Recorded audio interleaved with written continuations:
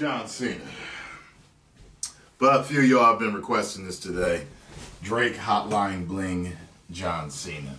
If you want to know why I hate John Cena, just type in Tyrone, Magnus, John Cena, and you'll get all the videos you need. But I'll watch this since the son of a bitch is not in my face, and this is only 23 seconds. You know, he's not in my face on Raw, SmackDown, any pay-per-views for a couple of months, so I can withstand 23 seconds of John Cena. Let's do it. You used to call me on my cell phone. Stiff ass. I know his ass can't dance.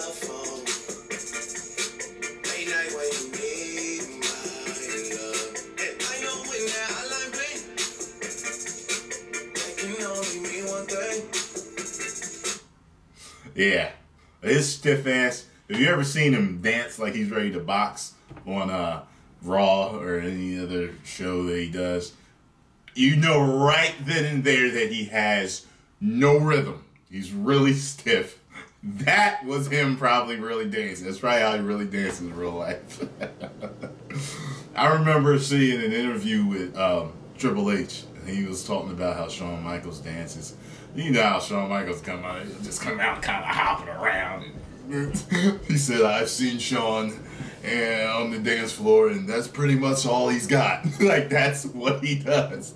As a matter of fact, you see Triple H dancing, he's kind of stiff too. But whatever. It was kind of funny, John.